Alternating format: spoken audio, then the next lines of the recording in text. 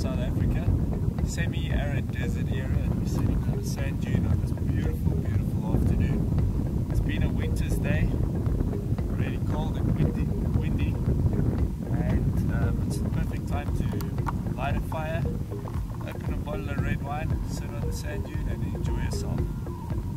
We're drinking the Meye Shiraz 2008.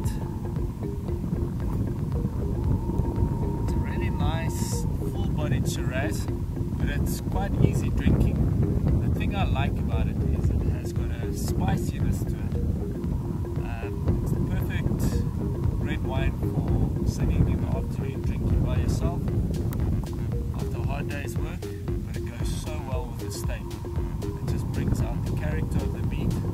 It's lovely. It's got a lot of fruit on it, and it's got a nice nose on it.